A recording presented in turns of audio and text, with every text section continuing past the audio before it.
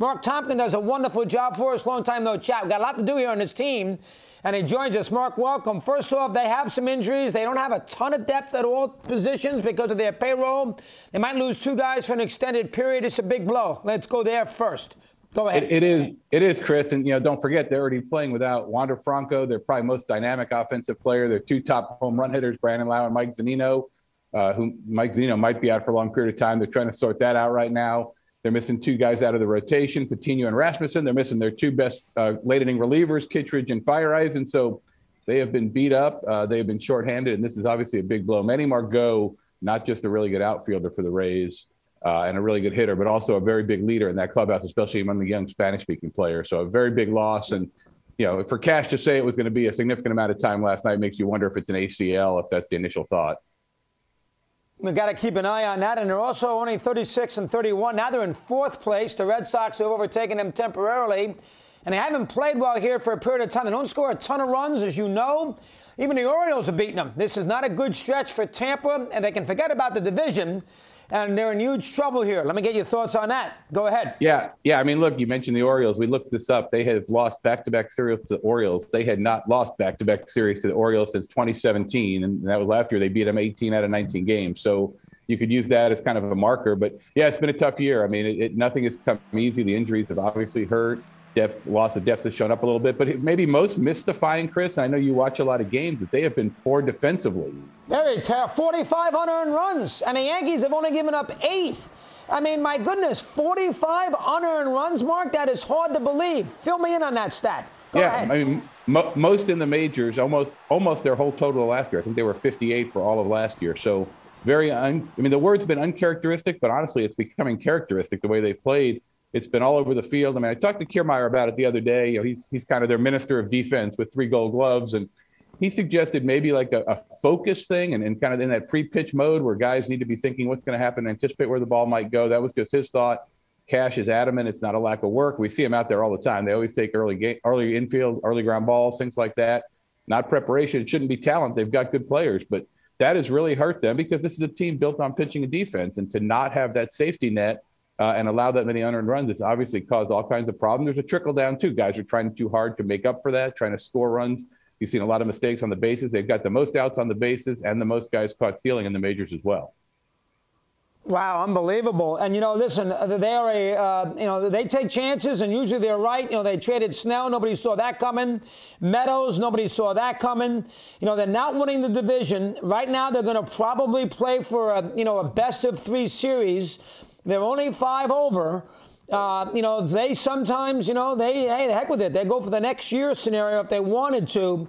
What is going to be their philosophy in the next month as far as adding or subtracting for the last half of the season? I think that's a very interesting question. How do you answer that? Let me hear. And I think it's changed over the last 24 hours, too. I actually talked to Eric Neander, the president of baseball operations, about this at Yankee Stadium the other day, and he said at that point, that he acknowledged that, without saying the quiet part out loud, that the Yankees probably are going to win the division. And, they're looking at the playoff situation at the new format this year, as you alluded to. The top 2 teams get buys, the other 4, the 3 wild cards, and the lowest division winner play best of 3, all at one team site. So there's a benefit to be that top wild card, a significant advantage, I think, of playing all 3 games at home.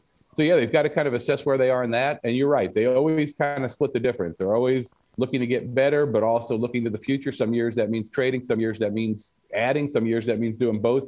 My guess is that ends up being what they do this year. We'll see them make a handful of moves. They'll make some moves really aimed more at the future. And depending where they are, if they're still in the wild card race, I think they'll try to do something to make sure they get in the tournament, thinking if they get everybody back and healthy by the end of the year, they can probably match up pretty well. Anything with Franco I need to know about? I know he played last night, got in a bat against Sale. What's up with his status? He's the most important cog in this team.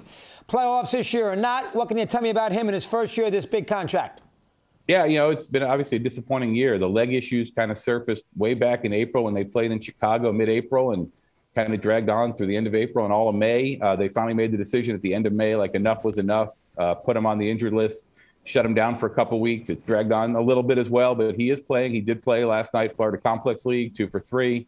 The hit was neither hit against Sale. We will point out he did strike out against Sale. And then he's going to go on to play in Durham. They're actually in Jacksonville with the AAA Durham team the next couple of days. It sounds like if that goes well, he should be back this weekend. I mean, it probably wouldn't. They have a day game Saturday, so he probably wouldn't play Friday night and Saturday day. So I would assume he just comes back for the Saturday or the Sunday day game. They're off on Monday and get him back in there. And then, then Taylor Walls goes back to being a utility infielder, not the everyday shortstop. His, batting average is in the 160, 170 range. Allows them to rotate he, Bruhan, and Paredes a little bit more and maybe get those guys in better matchups because they're not doing much. They had 4 or 5 guys in the lineup the other night, all hitting under 200. That's tough to do, especially when you're playing the New York Yankees. Oh, impossible. Last thing, Mark, and I know the commissioner made mention of Oakland and Tampa with the clock winding down as far as that new stadium is concerned. He said that last week at the quarterly meetings. Who knows? They're not going to go to Montreal half the season, so that's out. I know the lease isn't up until 27. Any movement at all in the business community to help the franchise out? What's the latest on that? I'm always interested. Let me hear.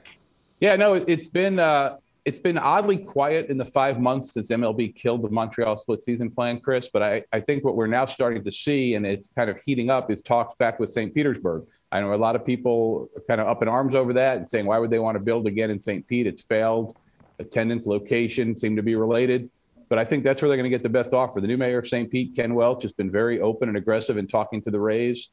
He's planning. There's a redevelopment plan for the Tropicana Field site. He promised an announcement by June 30th. I'm not sure what that's going to be. I don't think that's going to be a new stadium deal, but I think the idea of continuing talks with the Rays, he has the ability to make them a really good offer financially based on the giant amount of money in the Pinellas County hotel bed tax, which I think you've contributed to a number of times over the years.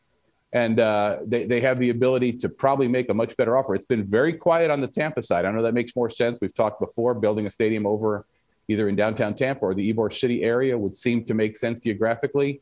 But unless this is a slow play over there, it's been very quiet on the Tampa side. I think St. Pete's going to be more aggressive and make them a better offer. And then it'll come down to what do the Rays want to do? What does MLB want the Rays to do? Excellent job. Mark, you do the best job we can find here on Tampa. Great to have you with us. We'll keep in touch. Thanks for a few minutes here today. Anytime, Chris.